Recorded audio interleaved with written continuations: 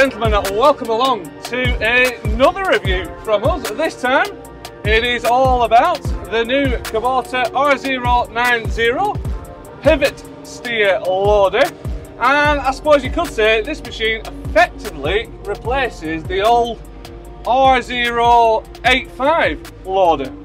And with that, it brings quite a few new things. So we've got this new cab, particularly the layout of the cab. It looks substantially different from its predecessor. It's got the Stage 5 engine in the back now, and the loader arms have been redesigned as well. So they've got a bit more of a crank in there, and I think it's what Kubota calls its delta arms. So in terms of a few facts and figures on this loader, it pretty much has an operating weight of about 5 tons. I think it's just over.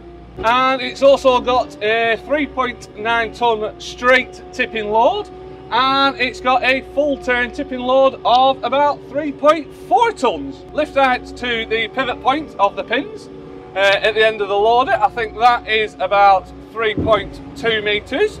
And providing all the power, as you can imagine, it is a Kubota engine in the back of this machine. It's a 4-cylinder.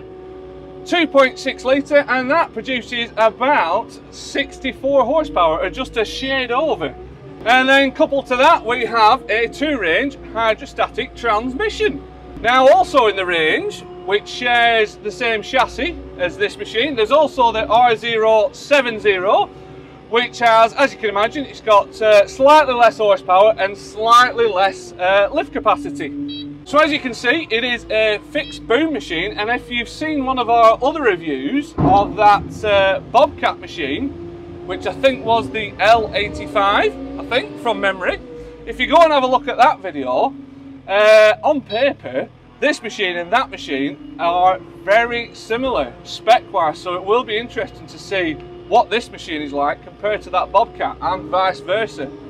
As we found with the Bobcat, you know, particularly for that extra flexibility, that extra lift height, yeah, it will be good to have an option of a teleboom. And again, you just never know, it may come, it may not with Kubota and this machine. But for now, we've got this this fixed boom machine.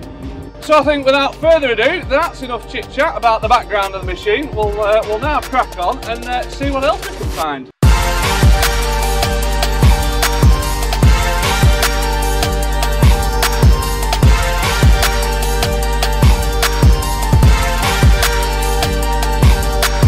Right, on to a bit of hydraulics and handling chat.